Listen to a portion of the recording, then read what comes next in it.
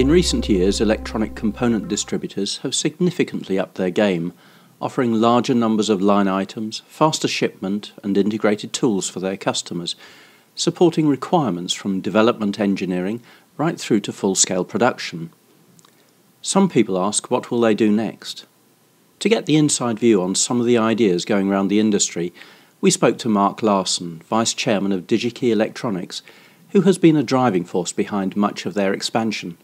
I think in the electronic industry right now, it's pretty exciting times.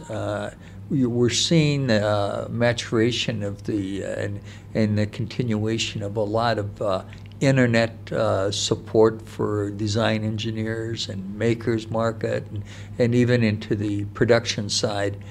And I think we're finally seeing the realization, it's something that at least we've been targeting, but I think others too, to create an internet site that is very personalized and much more personalized than we've had over the last, history, 4 or 5 years of the site.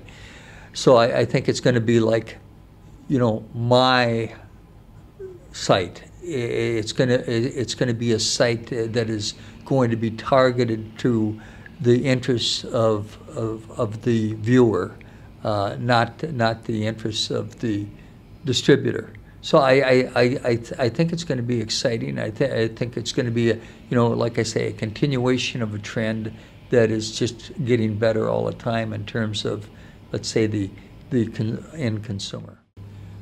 Okay, so I think another thing in distribution, it's clearly everybody takes for granted that there's going to be like instant gratification on the web, service levels that were never achieved before, and I think that yes, we still have instant gratification, sometimes instant gratification on steroids, but even more so, I think the proliferation of product.